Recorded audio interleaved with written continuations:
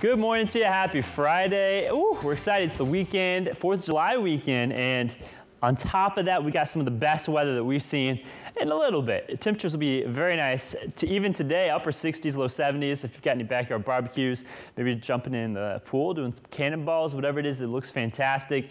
Even warmer inland, 80s to 90s. A few clouds linger on the southern end of the bay today. Otherwise, sunny skies, Santa Cruz to Wattsville, nothing but sunshine inland. It is an exciting weekend, and if you are out late tonight, clouds return, but look for the sunshine tomorrow afternoon into Sunday. Nothing but sunshine on the central coastline. Only hazard to worry about this weekend, other than the breezy conditions and the later portions of the day, is that beach hazard statement. That's in effect all weekend long, starting today. Rip currents, sneaker waves, decent shore break potentially, and longshore currents are all possible. So stay cautious and make sure to wear that sunscreen. It's going to be a nice weekend.